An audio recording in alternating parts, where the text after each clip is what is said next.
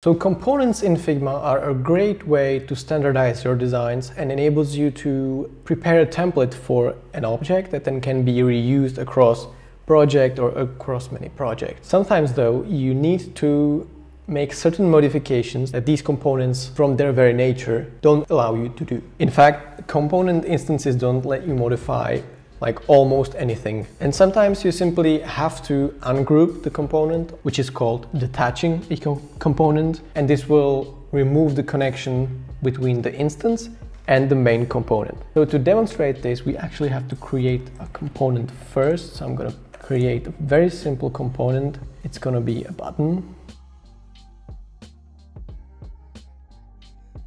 So now we have a button component and we have a button instance. If we want to add or remove elements from the component, it's not possible. It's only possible to hide elements. So if I select the text within the instance and then hit delete, you can see that it appears to have disappeared, but actually it's just being hidden. If I want to paste an element inside the button, that's just not possible. And so you might need to detach a component. And to do that, you select the instance, go here to the design panel and go to instance options and then detach instance. You can also press Command Option B or Control Alt B if you're on Windows. So I'm gonna press Command Option B and you can see that it changed from being purple to being regular blue when you're dealing with basic regular objects. And so right now I can do any changes I want. It's just any other